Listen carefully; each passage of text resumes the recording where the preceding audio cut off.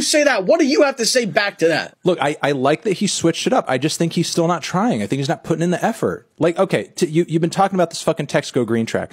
Hum me the melody of that track. It's the hum me the melody of the song, Los. Listen. Hum me the fucking melody to that song that's so fucking catchy.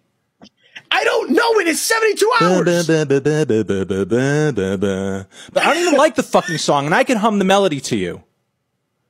It's not a catchy fucking song. It doesn't stick. You were talking earlier about how nobody's going to put these songs on in the club. Nobody's going to say, this is trash, shut it off. Of course they're not. It's background music. It's wallpaper. Well, nobody's going to tell you to turn it off because it doesn't sound like anything. What about The Weeknd? Okay, what about The Weeknd's newest album?